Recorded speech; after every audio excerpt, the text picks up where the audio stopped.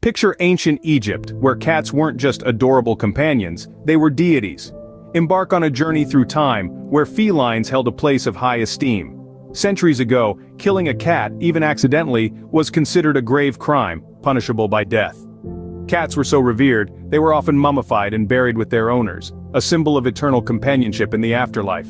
Bastet, the Egyptian goddess with a lioness's head, was the deity of home, fertility and childbirth, protector of the pharaoh. Over time, Bastet evolved to be represented as a domestic cat. The profound influence of cats in ancient Egypt still resonates today. We see it in our art, our culture, and in every purr of our feline friends. So next time your cat demands attention, remember, they were once worshipped as gods. A minute of homage to our feline friends, the revered companions of the ancient world.